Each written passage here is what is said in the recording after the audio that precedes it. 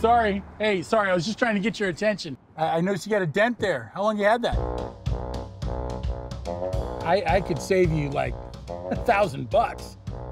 I'm living paycheck to paycheck, so... Look, buddy, I know how it is. I got my daughter with me 2 weeks into chemo, and I'm trying to figure out what we'd even do if they have to operate.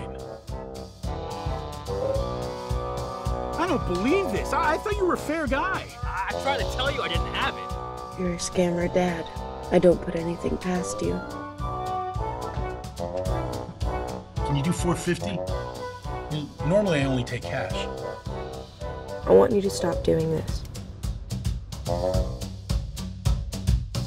Can I help you? This is Stu.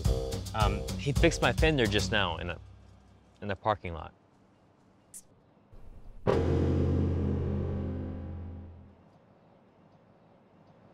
This sounds sketchy as hell.